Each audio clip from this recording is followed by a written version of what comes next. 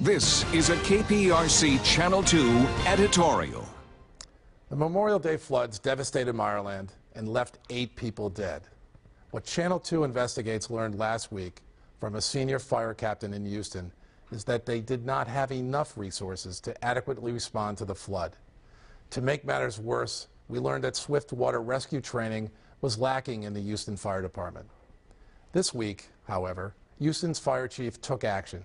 He announced he's reevaluating the department's training needs, including identifying new swift water training opportunities so rescue crews are prepared for the next flood. The city's internal investigation isn't done yet, and we don't know the full extent of what is needed to improve the city's emergency response. But this is one step toward a more prepared fire department, and we'll continue to stay on top of the story. I'm Jerry Martin. That's our view. We'd like to hear from you.